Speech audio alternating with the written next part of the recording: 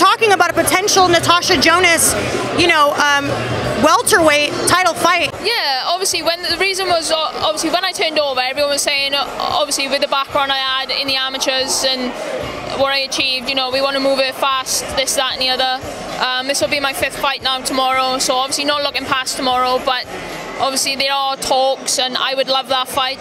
For me, I respect, Tash 100%, what she's done for female boxing.